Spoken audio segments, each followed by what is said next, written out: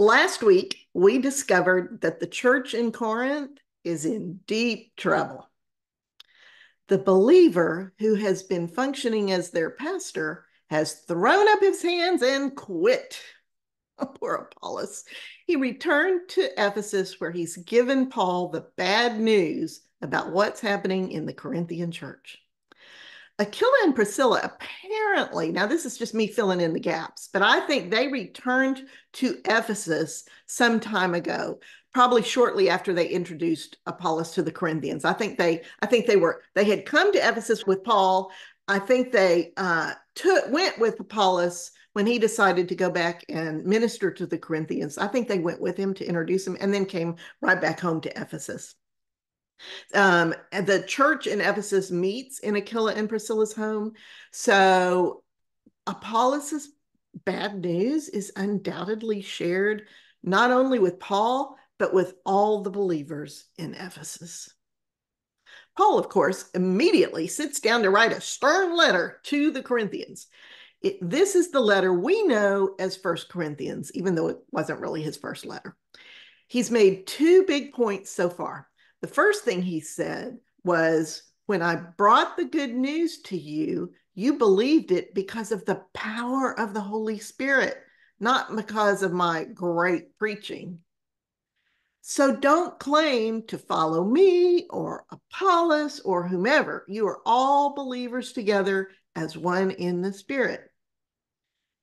So, obviously the Corinthians have been split into factions. We saw that last week, and they're fighting with each other. So his other main point number two, was we have God's own Spirit within us. The Spirit knows God. Therefore, we know God just as well as the Spirit does. We understand what the Spirit says because we think like Christ. We have the mind of Christ, Paul says. The good news makes sense to us. We are able to discern and weigh and make sound judgments. Okay, so far so good. Let's see what Paul says next. He says, when I was with you, I could not speak to you as spiritual people. Rather, you were worldly. So I had to speak to you like infants, giving you milk rather than solid food. And you're still not ready. You are still worldly. I can tell because of the jealousy and contention among you. When you say things like, I follow Paul, or I follow Apollos, you are being worldly. We are nothing, me and Apollos, only diakonos, deacons, servants, just doing our jobs. I planted, Apollos watered, but God is the one who made it grow. The ones who plant and water are just doing their job and will be given their wages. We are just working with God. It's about you. You are God's field, what God is building up.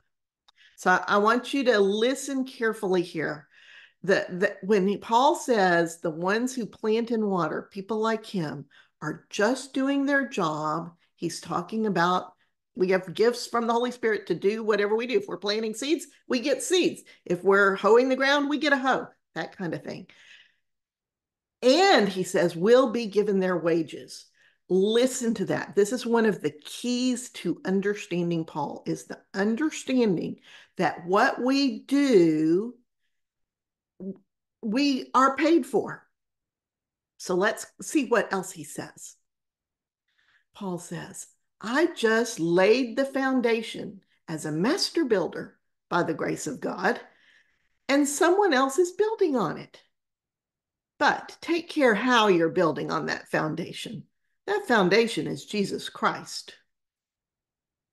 You can build on this foundation with gold, silver, precious stones, or you can build on it with wood, hay, or straw, and daylight will reveal its true nature. Fire will test it, Paul says. If a person's work remains, they will receive wages. But if a person's work is completely consumed, they will forfeit their wage, even though they themselves will be saved. They'll just be like someone who has experienced a fire. So I want to point some things out here. The typical translation here is that the person whose work remains receives a reward. But the Greek word used here is the same word Paul used earlier when he said that the worker in the field will receive their due wages. Paul is talking about wages for work done. The works we build on the foundation of Jesus Christ are our works as disciples, as co-laborers in the field with God. And the Holy Spirit is going to test and reveal the truth about our works. That's basically that's all judgment is just shining the light on things to see what's actually true. And standing in that refining fire. If our works stand as gold, we will receive our wages as workers. It's not a heaven or hell sort of thing. If we do crappy work and all we have left to show for our lives as believers is a pile of ash, all that happens is that we forfeit our wage. We ourselves have intrinsic value. We ourselves are like gold. We survive the fire of the Holy Spirit and are healed by it always. You can take that one to the bank. We survive the fire of the Holy Spirit and are healed by it. Even if everything we ever did in life was useless in the kingdom of God. That is a powerful concept. Paul is saying that we ourselves have intrinsic value apart from our works. And he goes on to expand on this. He says, don't you know that you yourselves are the temple of God?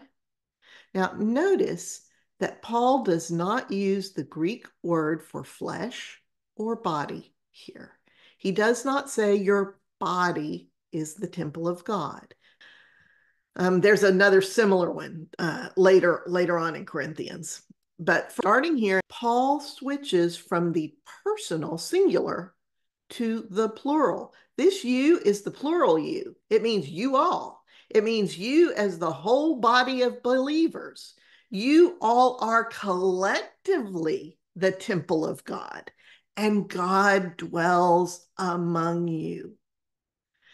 Paul says, if anyone destroys the temple of God, God will destroy them. Now, alert here. This verse has been used by the Christian church for centuries to say that anyone who completes suicide is condemned to hell and is utter anathema to God. But that is not what this verse is saying at all. Paul made it clear in the previous sentence that the temple of God he's referring to here is the plural you. It's the whole body of believers. Suicide is individual. It happens when someone is in unbearable pain and sees no way out. Jesus was always infinitely tender with people in pain. The conversation around suicide is a completely different conversation than what Paul is having here. So strike this verse from your clobber list, and let's get back to what Paul actually is talking about, which is an existential threat to the entire community of believers. If anyone destroys the temple of God, he says, the entire community of believers, God will destroy them. That's pretty strong language. Let's take a closer look at that word destroy.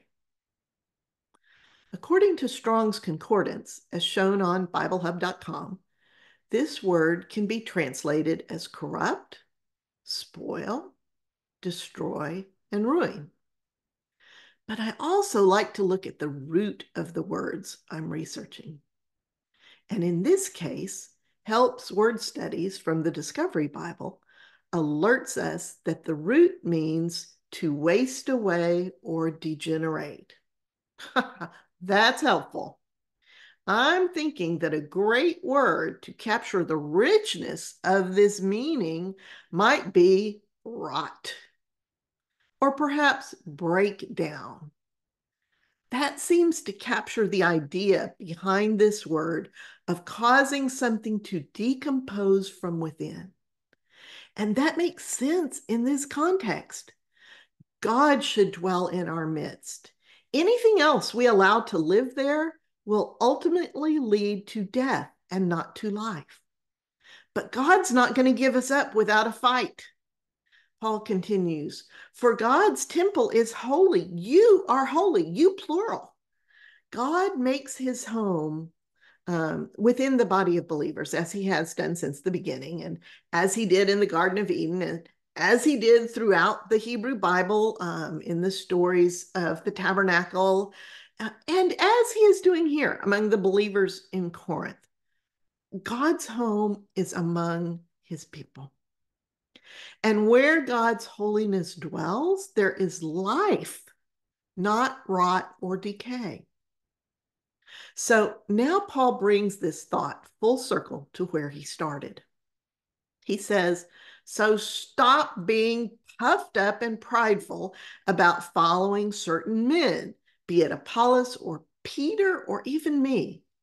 In other words, he's saying, don't put us in the center. That leads to rot. That leads to death. It's about God, not us. Paul continues, don't deceive yourselves. If anyone thinks they are wise, as this world would define it, then let him become a moron so he can become truly wise. For the wisdom of this world is dim-wittedness to God. It is written in Job 5:12 through 13, he frustrates the plots of the shrewd so they cannot complete them. He captures the so-called wise in their own shrewdness. So here, Paul is saying that the wise of this world plot in vain. God causes them to fall into traps of their own making, which is sweet justice.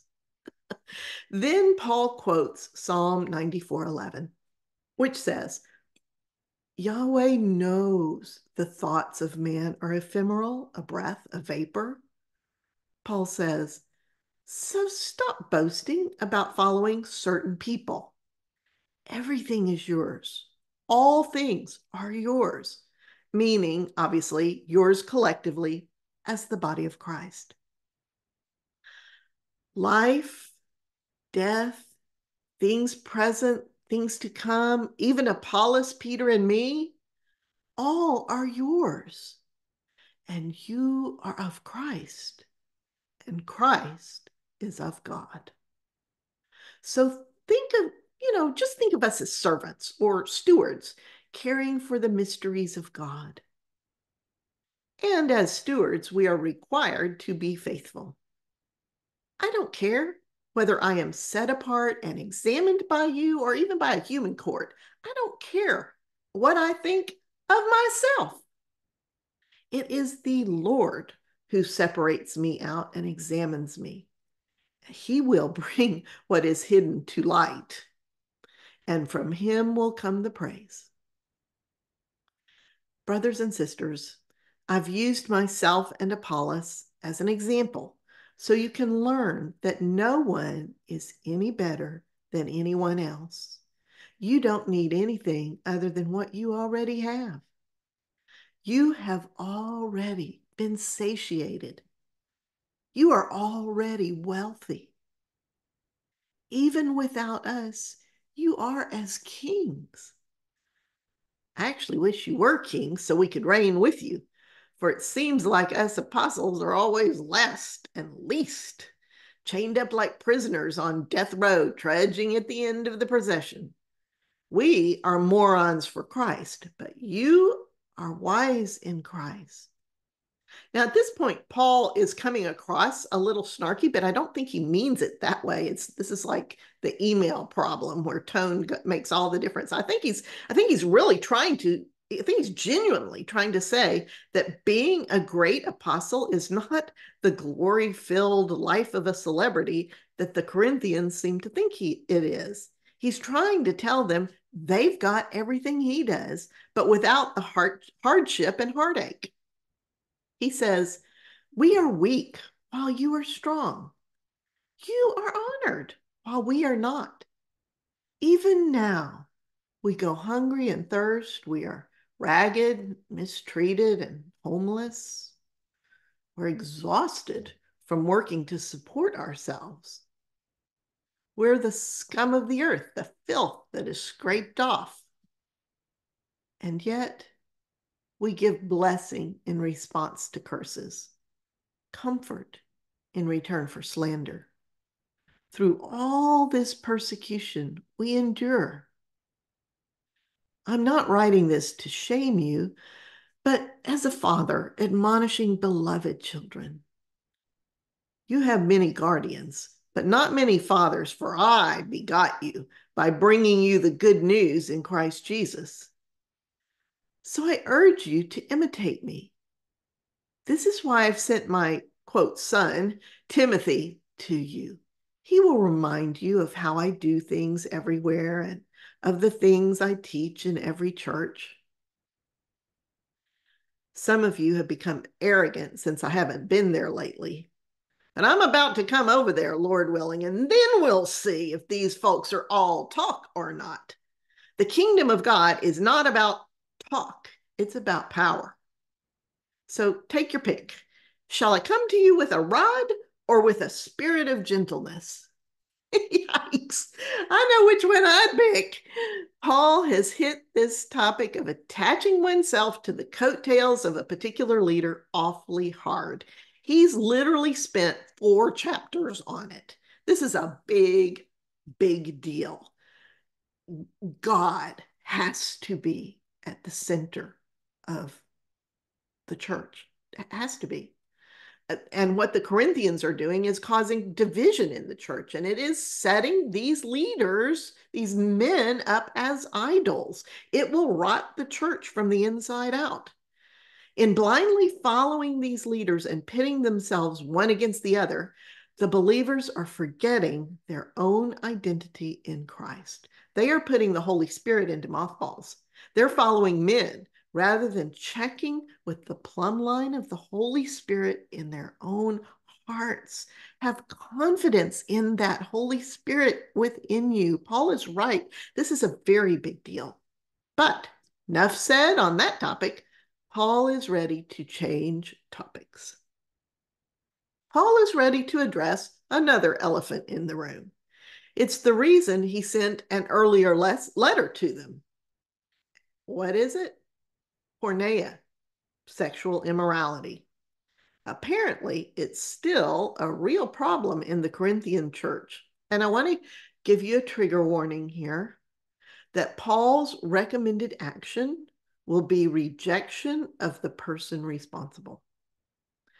Hang in there if you can. I think our work on this will lead us to a place of health and understanding and, knowing what to do with this and understanding when this is, why this might be good or bad. Obviously it's yielded bad fruit. But if this whole topic is too tender for you, then feel free to leave the class at this point. We're going to read what Paul says, and we are then going to discuss it in our breakout groups. This teaching has been used to do a lot of serious damage in the church, and I think we need to examine it here in a safe place. So here we go.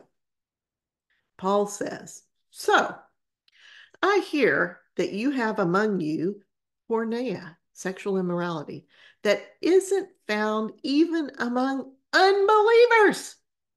There is one among you who is helping himself to his father's wife.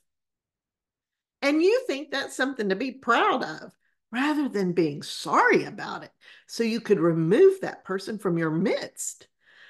I'm not even there, but even I can pass judgment on the one doing this. So when you are gathered next time in the name of our Lord Jesus, and I am with you in spirit and the power of our Lord Jesus, hand over such a one to Satan, the adversary, the accuser, for destruction of the flesh, so that the spirit may be saved in the day of the Lord. Now, Paul is talking about handing this person over, but he says that he's not handing them over to God for destruction. It's not God. And the Greek here also does not mean annihilation. So he's not handing this person to Satan to be annihilated, which is what we would associate with Satan. This word in the Greek means a sort of undoing. And we're going to talk about all that in our breakout groups. But let's go on to see what else he says. He says, your boasting about this is not good. Don't you know that a little yeast leavens the entire dough? Clean out the old yeast so you will be a new, unleavened dough. The Messiah, our Passover lamb, has been sacrificed so we can take part in the feast. Not with the leaven of wickedness, but with unleavened clarity and truth.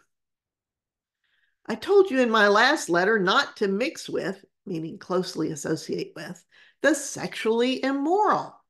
And I'm not talking about the people of this world, otherwise you'd have to withdraw from the world. I'm talking about believers. Do not associate with believers if they are pornos, sexually immoral, greedy, serve idols, are verbally abusive, are alcoholic, or a swindler. Don't even eat with them. Well, we're going to stop here just a few minutes early today because the next set of passages will require more time than we've got today. We're about to hit another clobber passage.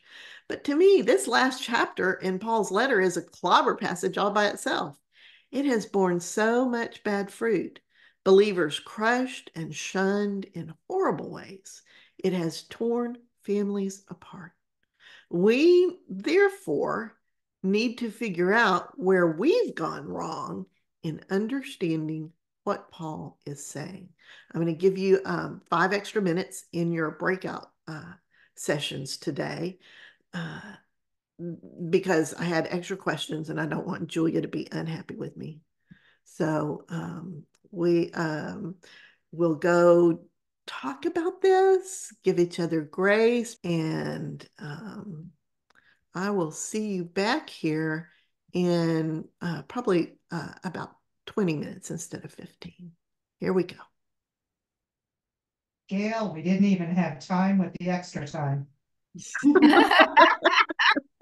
That's because it was 2 pages long. I know, sorry. That was a lot. That was a lot. No, I think the fact that this really struck a chord with all of us talks about how badly this has been misused against people as a weapon rather than as a device to strengthen. Yes. Talk to me more about that. That's because that's where Paul has got to be going. He's trying to strengthen the Corinthians, not destroy people. My comment was that it becomes a slippery slope when we start, getting rid of the bad fruit, because that's our judgment to begin with. And so it's a pretty slippery slope. And very quickly, I shared with my group that a pastor that I had no pass on, this isn't to me, but it's the group, he became an alcoholic and his family was very enmeshed in our group, and the church voted to just get rid of him. And I was a kid at the time, but I was pretty devastated and thought that was terrible. Why didn't they get him help first? Mm-hmm. The next church, the pastor got caught in the hot tub with one of his drinking buddies kissing the teenage girls. Oh. And the people who were parents of that and his drinking buddies defended that because then they'd have to look at themselves. Right. And it ended up splitting the church in half, no more church. So I think that there is a wide dichotomy here. Those are two great examples, kind of on one end and the other, right? But that's kind of, I was hoping they were. We kind of focused on supporting the individual and being alongside them and walking with them, and not really as much judging them, but also working within the confines of society's boundaries. Okay, meaning what? Talk to me a little bit about that. I'm going to hope Stevens pipes up. Well, you were talking about with the societal boundaries. I think we were talking about with children, things that are just too far, quote unquote, from society as well, right? I know that was one.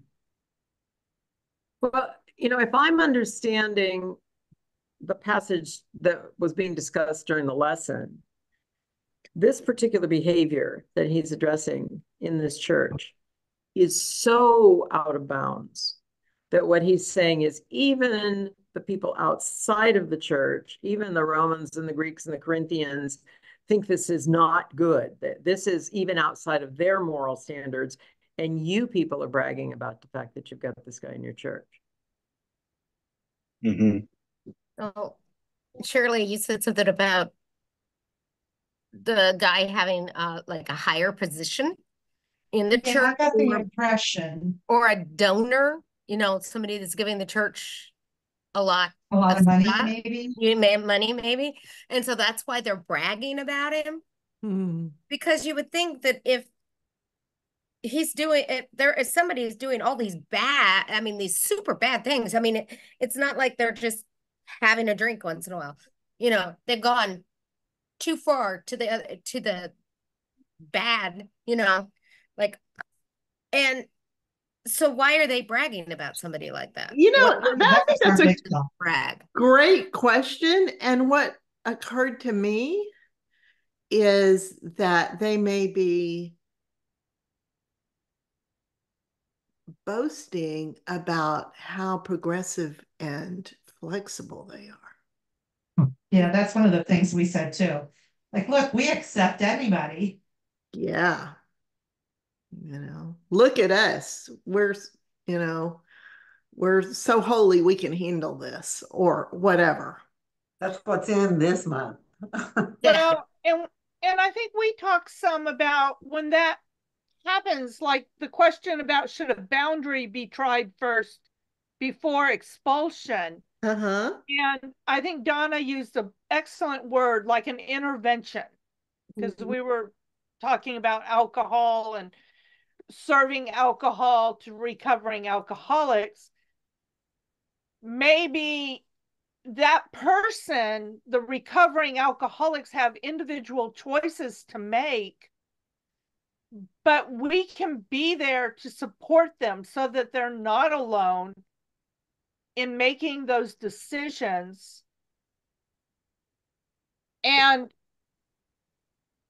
But in the case of like child abuse, if there's an outcry, obviously you have to protect the victim and potential other victims.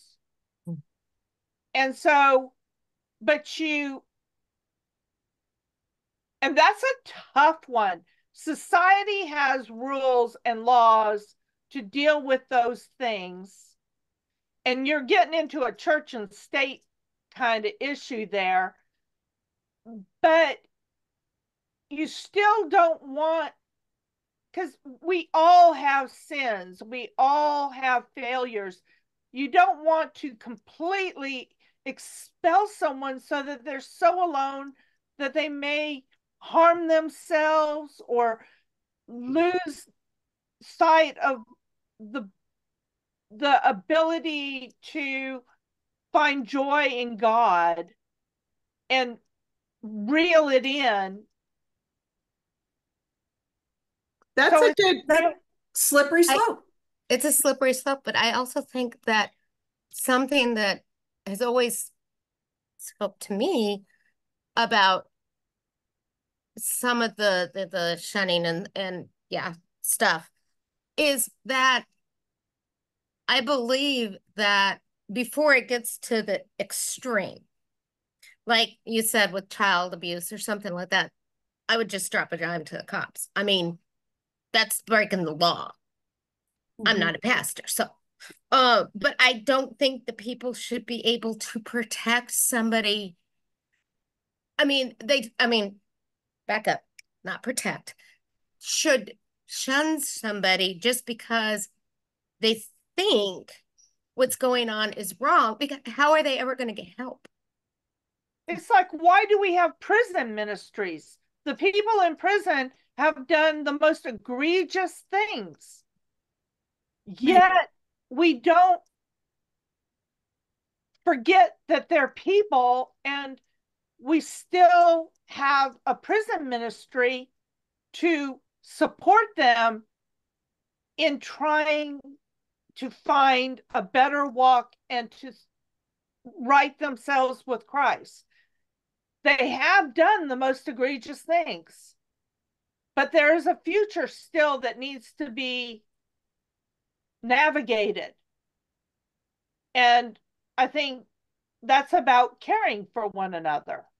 One of the things that we were hoping to get more clarity in the after small group discussion was what is meant by shunning. Does that mean just removing them from being able to cause harm in the community, either by taking them out of leadership or really truly kicking them out of the community? And or does it mean to, even if you see them on the street, you turn your back and you walk away, you completely shun them, they become a pariah to anyone in the community? And what exactly does Paul mean when he's telling them to shun this guy, to remove him? So I want to, as we discuss this, I want to point out that any and all of these interpretations could be read into what Paul is saying. All right. So given that broad framework, let's see if we can hone in on what the wise course of action might be. And I want you to keep in mind that the wise course of action won't necessarily be the same in every situation. Yeah. That was my example of the two, because my first pastor, I think he should have been helped, and his family was part of us. That should have been tendered. The second pastor, as much as I'm all about helping people, he needs to not be in that community anymore. He cannot be with the young girls who know and their families or whatever. But that doesn't mean that we don't try an outreach so that he's not alone.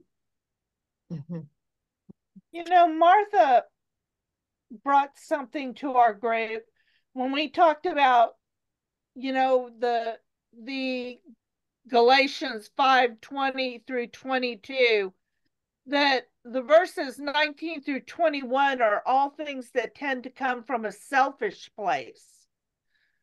And then, but the Spirit, the fruit of the Spirit is, and the litany goes on, those promote relationship over desire. That promotes community and relationship over personal desire. And I think when we keep that in mind while we talk about this, that's helpful. Marlene, is that what you were saying that I disagreed with? Yeah, I think so. Yeah. Okay, now that I heard it from that perspective, yeah, I agree with that. Well, they start off with the acts of the flesh and the fruit of the Spirit. Those are not the same. That's not apples to apples. Talk more about that. Well, I suppose that it could be an apple if you have somebody whose fruit of the Spirit is all those positive things, but personally, I would really struggle with somebody who told me that they have never been in one of the, the impure, all right. That they weren't one of those things. What's the difference? What is the difference? What is the purpose of those two lists? I just thought of something. Okay. The purpose of the two lists is you want to cultivate the fruits of the Spirit.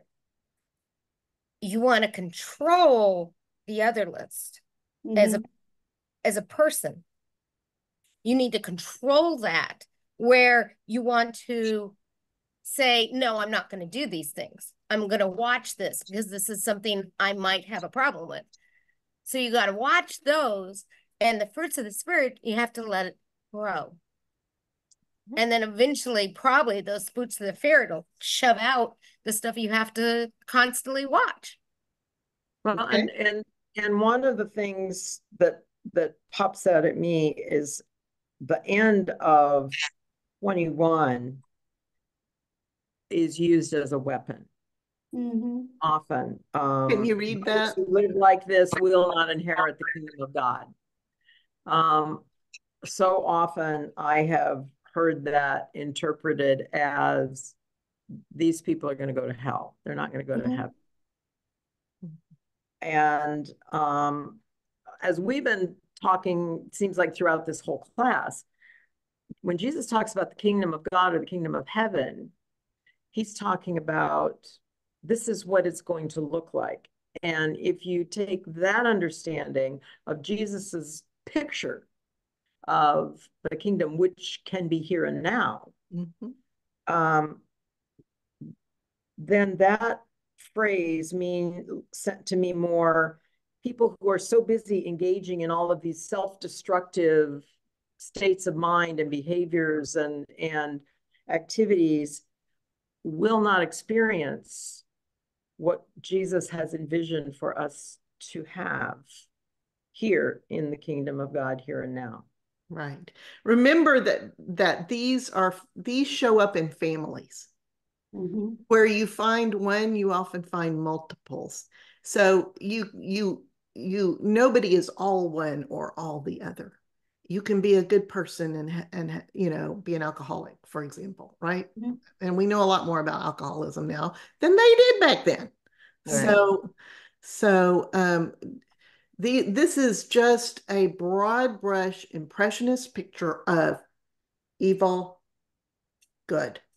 Okay, not to be parsed out in every little detail there. It's what culturally they would understand as bad versus what they would understand as good.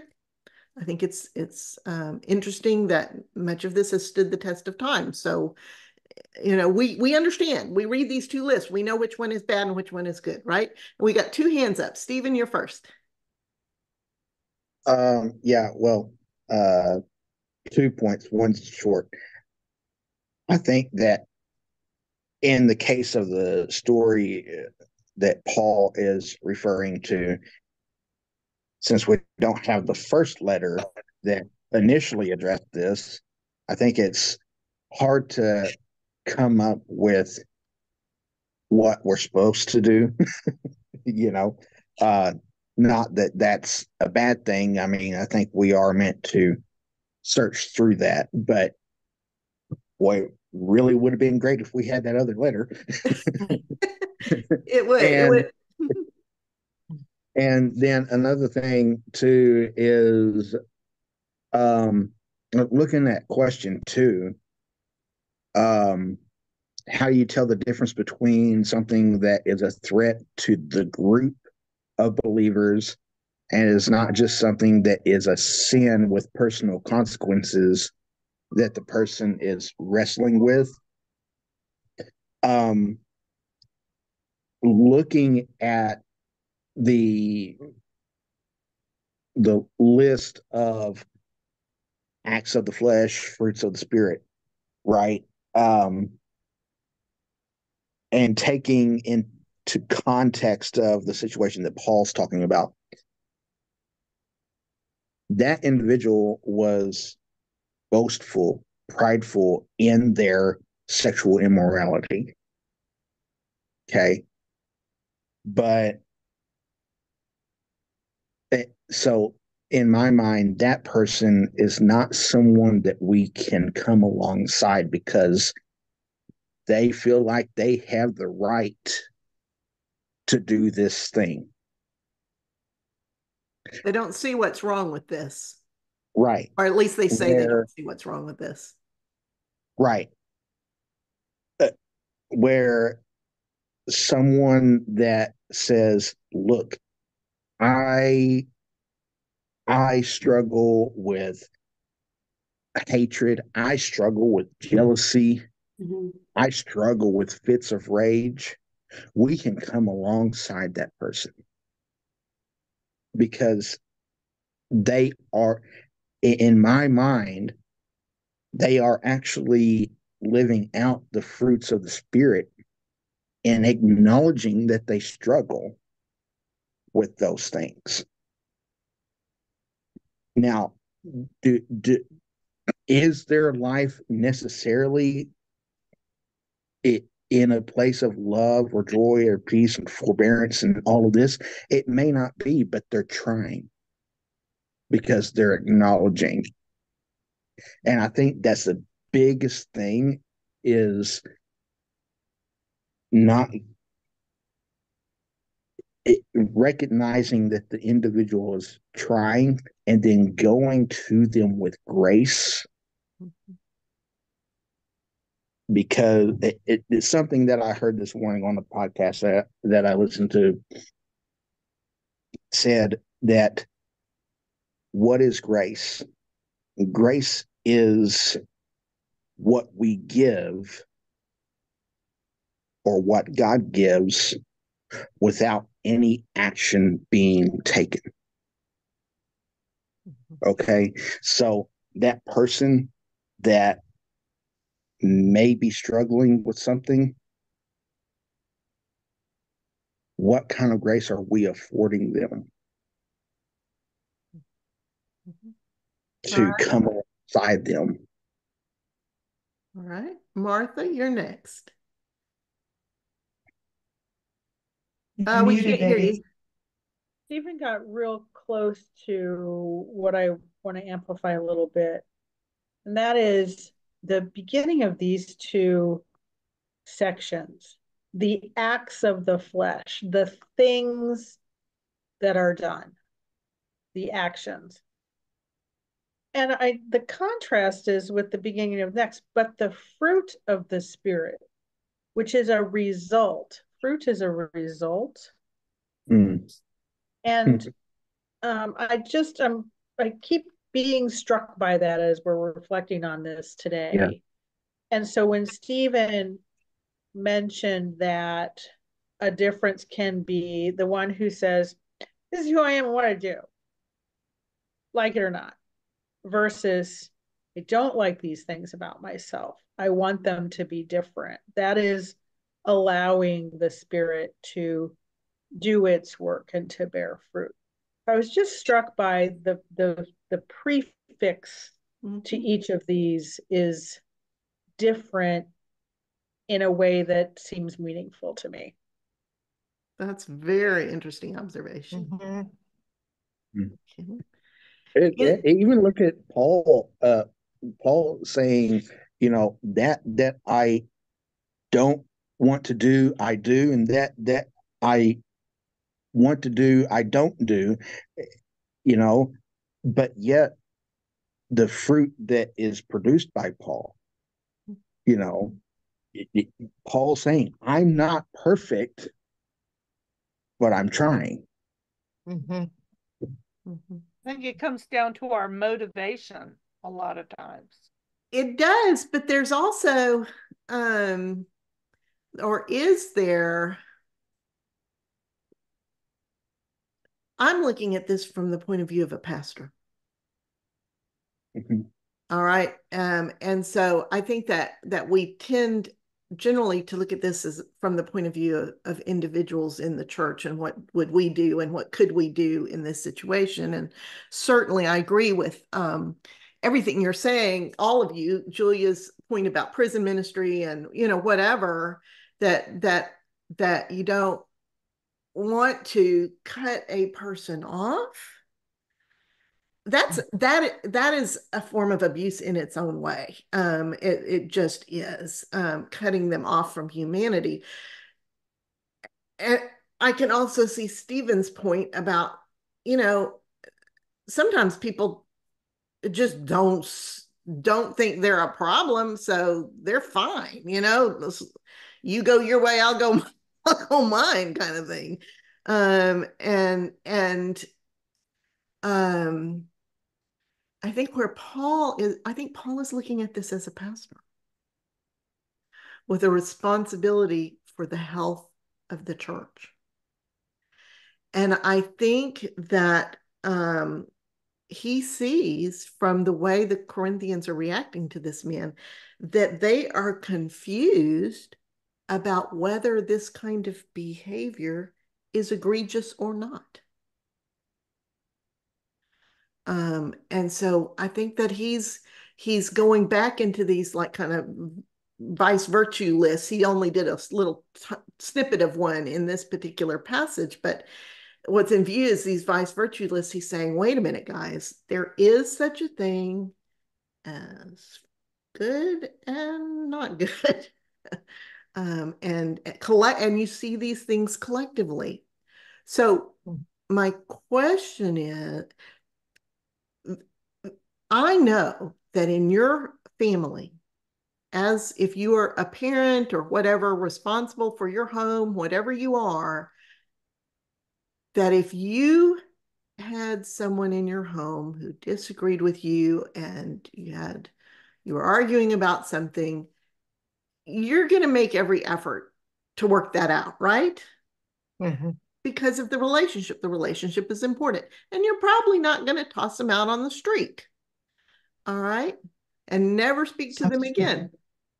But if they come in your home and they bash holes in the wall and they hit people and they're doing damage, you would not tolerate that in your home because you would be protecting the people and the home, the integrity of this space. This, I think, is what Paul is trying to point out. I think Paul perceives this man as doing physical, spiritual violence to the body of the believers. So the question is, when that was kind of the last set of questions, was once you go through this logic that you all have gone through, there are still going to be people who sift out the bottom as they are causing damage. Okay, it's not about whether we want a relationship with them. It's about what do we do about the damage they're causing in our community. And so my question is, what do we do? Yeah, this is one of those things where human interpretation can be so incredibly subjective, this passage in particular. Because, Paul is addressing a real, truly, I think we all can recognize this was a destructive behavior. This was way outside the norm. And it was causing confusion to the rest of the believers. Yeah. And it was extremely damaging to the community. The problem comes, I think, that many times this passage is interpreted as giving church leaders or a community permission to ostracize someone for multiple reasons. I've heard stories of people, yes, that I thought really, truly should have been removed from a congregation. Someone who was scamming members of the congregation, specifically targeting members of the congregation, and they trusted him because he was a member of the family. and he was bilking people out of thousands of dollars. Yes, he needed to be removed. But someone, take as an example, a kid who comes out as gay, and is just trying to live his life and is trying to follow God, but the church believes that this is wrong and could, pollute the rest of the youth group. And they kick that kid out of the church and the family, if the family is supporting the kid.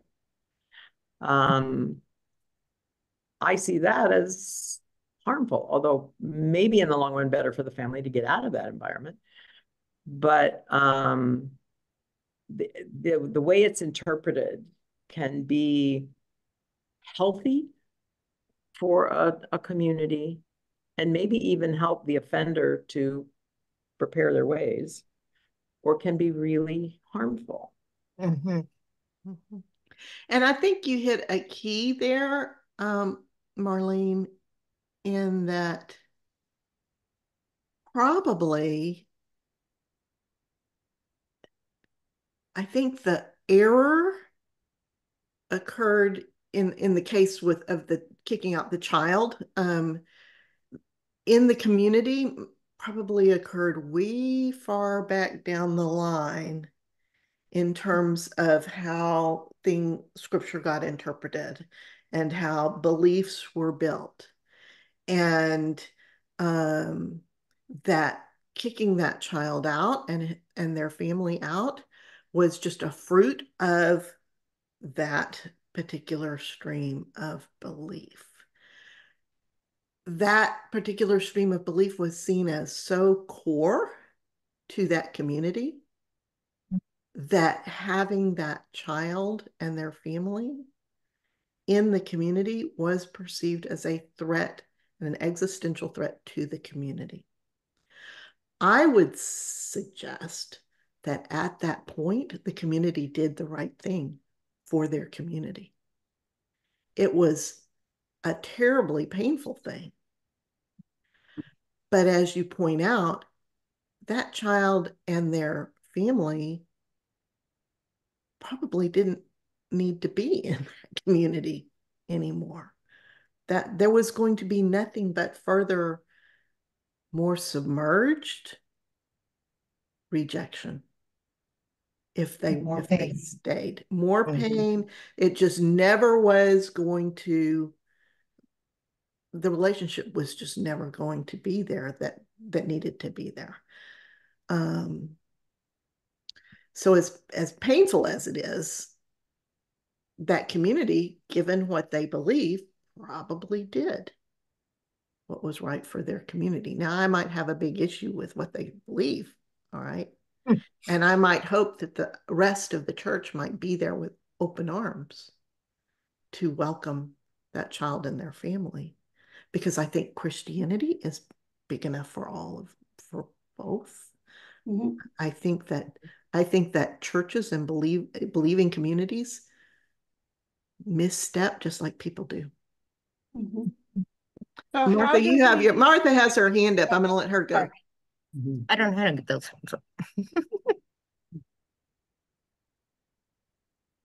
Just recalling that we've touched on it a little bit, but what happens when someone is shunned? Are they to never come back?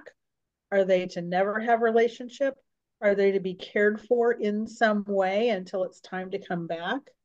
When Cain left the garden, God said, "You can't be here anymore. I will protect you." And that's God's example of how to do this, right? My question is, who gets to decide? Because we're human in judgment as well, and we make mistakes. Mm-hmm.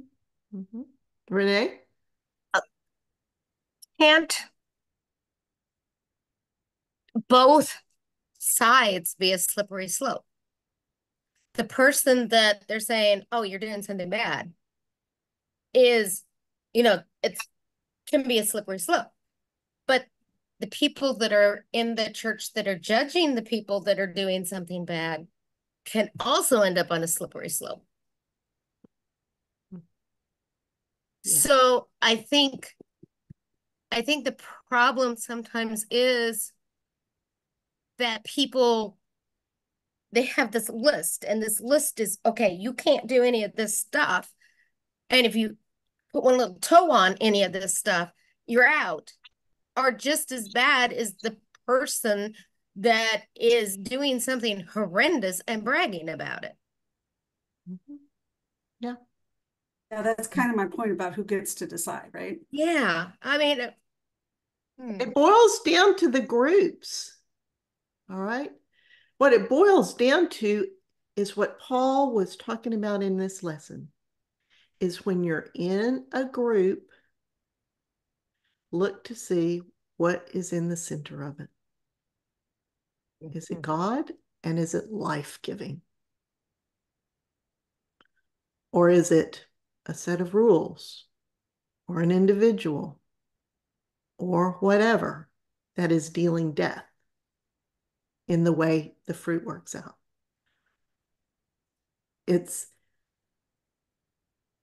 I think that Paul has begun to address the body as a corpus. He said, we have collectively in our groups of believers, we have identity. Pay attention to that. Pay attention to what's at its center. Because I think the answer is, it is a slippery slope. It is, but the criteria you're using is based on what's in the center.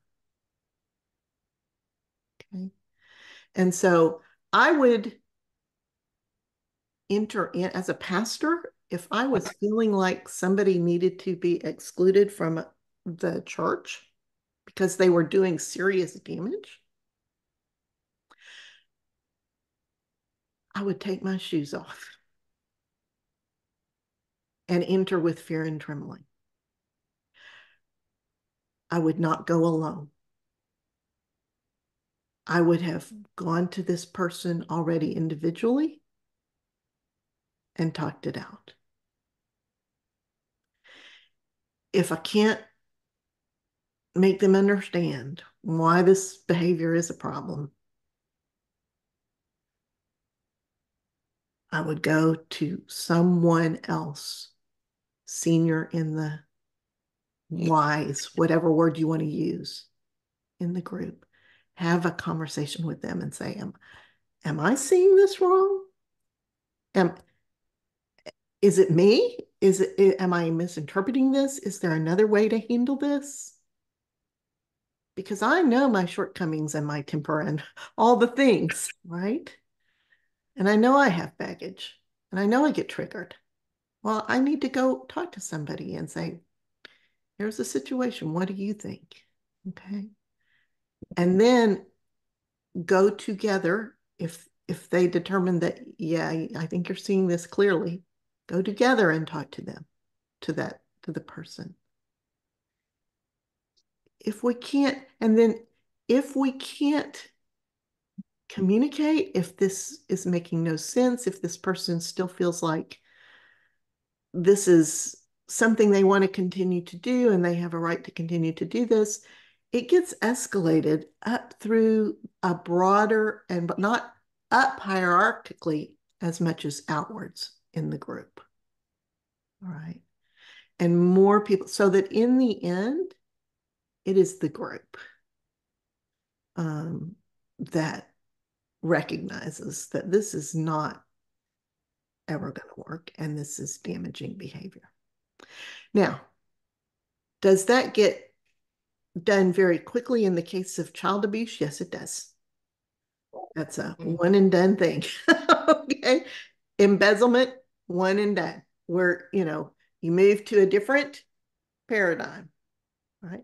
Does that mean there is no place for the church in coming alongside someone who struggles as a pedophile? Of course not. Or who struggles with thinking other people's money is theirs? Of course not. We can be there for them. I think Paul didn't think the Corinthians could be there for this guy because they could not distinguish right from wrong as mature in maturity. He started the whole thing out saying you're acting like babies in the first place. And that's where we can draw on our collective wisdom and experience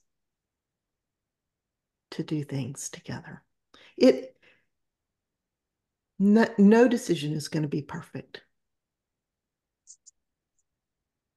But we don't have to destroy people in order to keep them from destroying us. Does that make sense?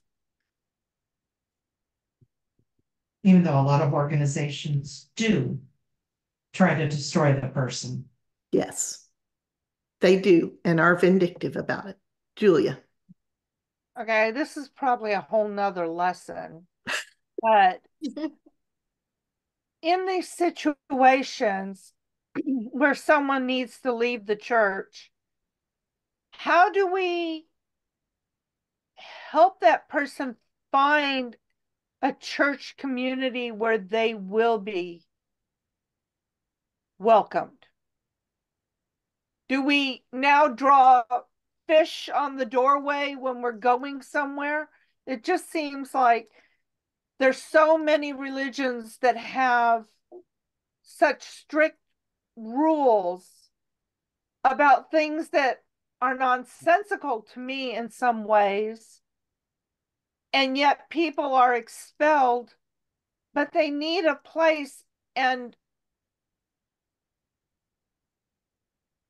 it's those situations. How do you continue to be there for them so they're not alone? Mm-hmm.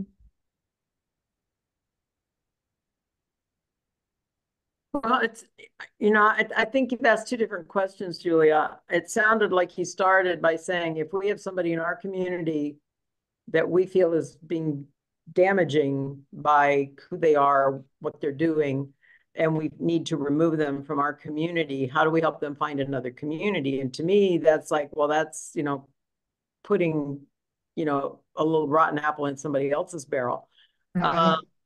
But if what you're saying is, if we know of someone who has been expelled by a community and that community is not still trying to walk alongside them to help them, or what they think is helping is damaging, then what is our responsibility as someone outside of that community to show some love and see if there is some way that we can come alongside them? I'm trying to understand which of those two questions. The latter. Yeah. Okay. Because I'm looking at it from, there's so many places where the rules are so rigid that to me it's nonsensical why this person's being removed from a community. Their heart is with God, they're struggling with something, or they may have accepted something that the church doesn't value, so to speak. And this is where, hurting someone. And this is where we need to have our eyes and ears open for the people that God brings into our lives and across our path. That's where the whole rest of the body needs to be aware. And there are resources. We can bring resources. There are resources for people who are looking for churches. There's one called Church Clarity. There's another one, I can't think of the name of it. Another one similar like that, another website where you can look for churches and understand who they are before you go. You can also gaychurch.org. Pardon? That's it. Gaychurch.org. Yeah. That's another one. If the issue was LGBTQ, that's not always the issue. So anyway, food for thought. I know this has touched many of us personally. We will actually talk about this some more in our breakout groups next week, just coming at it from a different way. So I appreciate you hanging in there. Any last comments before we go? I think just to answer Julia's question, that's why we have organizations like suicide hotlines and the Trevor Project and Free Mom Hugs and Freehearts. I don't know, there's lots of different societies out there. Free Narcotics Anonymous, Alcoholics Anonymous. That's why we have all those things. So that when somebody may be rejected by their community, they can find another community that can help them. Yeah. Okie dokie. I'll see y'all next week. Thanks for hanging in on a tough topic. Yep. Bye, y'all.